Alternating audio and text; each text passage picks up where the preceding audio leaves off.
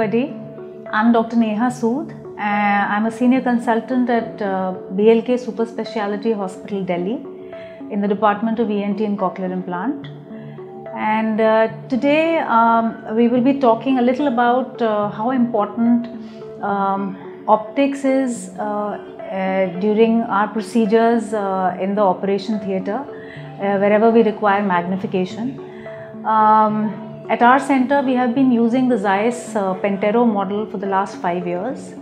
Prior to that, we were using the Vario for 5 years before that.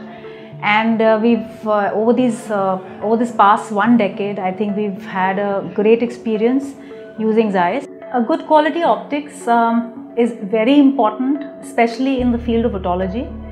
At our center, we are regularly doing procedures like mastoidectomies, cortical modified radical mastoidectomies, ossiculoplasties, facial nerve decompression, laser stepidotomies, and so on and so forth. So all these intricate surgeries, for all these intricate surgeries, I think we require very, very good field of vision, and we need a good optics, a good sense of depth perception, and a very, very clear image, without which we will not be able to do justice to the surgical procedure and to the patient.